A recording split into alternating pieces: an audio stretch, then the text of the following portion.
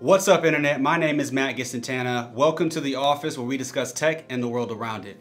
Today I have a very quick video on a question that I see across YouTube, across social media, and myself has asked YouTubers all the time, what is the best lens to get? And the best answer for that is, what are you using the lens for? It could be for portrait photography, landscape, YouTube videos. It depends. And so when you ask a question of what lens should I get for X or what lens should I get for Y, you really want to ask yourself, what do you need it for at the moment? What are you trying to grow into? And what is next for you? And I've found that over the years, the best way to do that is to try a lens out. Now, if you're like me and you're in a small town, and you don't have a local camera shop and pretty much all you have is like a Best Buy, you may not have the opportunity to try out a lens to see what it can do for you. I am currently filming on a EOS R and the 35mm 1.8. Excuse me, when I first got this camera, I had the 24-105 f4. That was a pretty good lens for video. However, I found myself not being able to film very well in outdoors with bright light. Now, most people will say, you know, if you're gonna do video, ND filter is a must, and I agree with that. That is absolutely a must. But what I also found is that this camera really isn't my primary YouTube camera. I am much more likely to use my phone for YouTube content. I'm more likely to use this camera for my professional photography business. And so I found that the 24-105 was not a good fit for two reasons. One, it was not sharp enough, and two, the aperture was at f4 and it was not better or faster. I needed something around an f2.8 or even better, like this 35mm, which is a f1.8.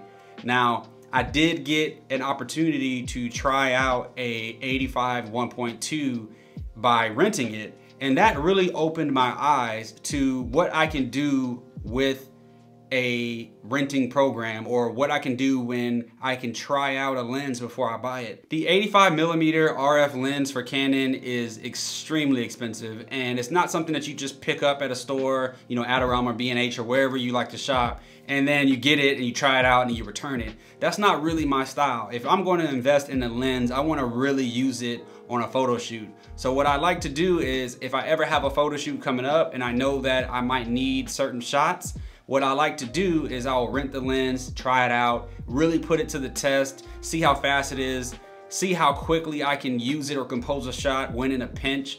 And that's usually the best rule for me to kind of figure out what lens I need. This weekend, I did get an opportunity to rent a lens from Borrowed Lenses, and this is not a sponsored post because there are plenty of rental websites out there, but I really want to kind of put that out there to you guys that if you guys want to try out a lens, definitely rent it. I was able to rent this for about $100 for 4 days, so $25 a day.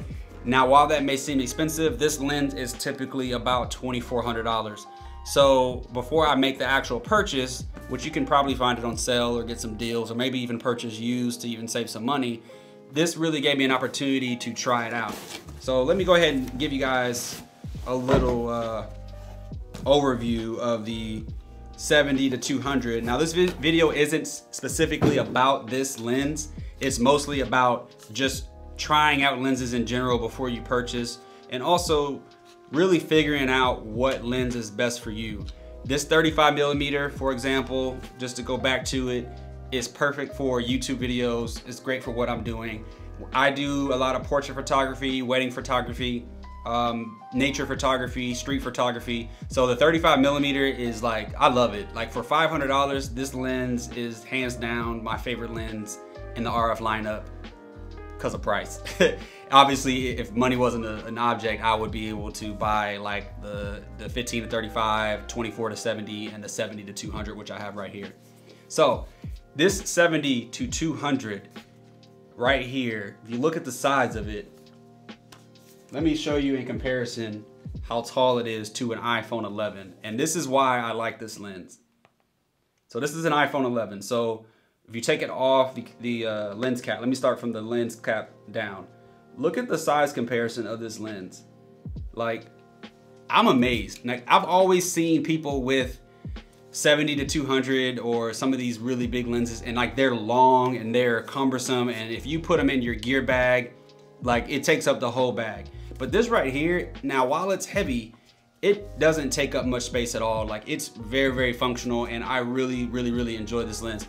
At its price of like $2,400, I honestly may consider purchasing it to like stay in my kit.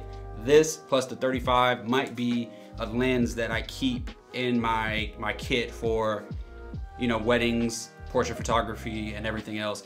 Now, I will throw up some shots of some things that I took with this lens. I did get an opportunity to do 3 photo shoots. I did a family photo shoot, I did some headshots, and I also did a small backyard wedding, which was very, very fun, and it was beautiful scenery. So I got to try out this lens in a really tight situation, as well as this 35mm. I found out that this has its benefits as being a lens that I could use for most shots, and this 35mm can fill in the gaps. So that's why I say rent a lens if you have the opportunity to. If not, try it out. Whatever you do, try out the lens before you actually make the purchase.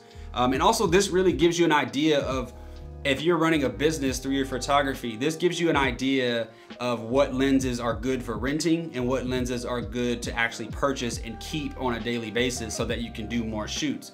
Because this lens right here, while it is expensive, could probably satisfy most of my shoots very well. This right here is a macro lens, so in some situations when I need to get really tight shots or close shots, this can do what this can.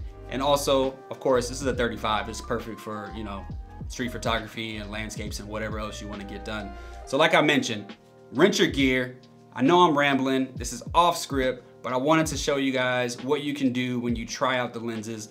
And also, really just to put that out there that I'm still learning. I'm still trying to figure out this photography thing. And a lot of times, there is no one answer for everything. At the end of the day, get out there, create, make moves, and figure out what you need later. Thanks for watching. Stay up.